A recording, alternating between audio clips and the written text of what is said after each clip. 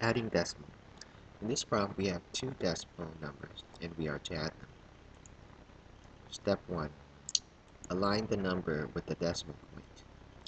So we're going to align the decimal point right here.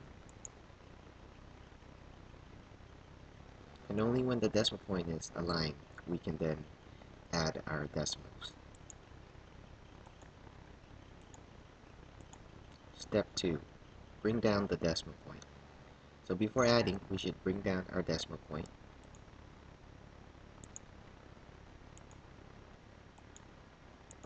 And finally, step 3, add. Now for this empty space right here, you can put a 0, and after that, you would simply add as you normally would any other number.